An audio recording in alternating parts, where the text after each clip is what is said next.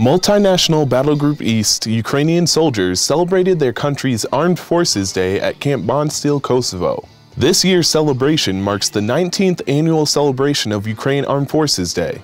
The battle group's deputy commander thanks the Ukraine soldiers for their assistance with the peacekeeping mission in Kosovo. The Ukrainian soldiers who stand before us, you, demonstrate a high level of professionalism.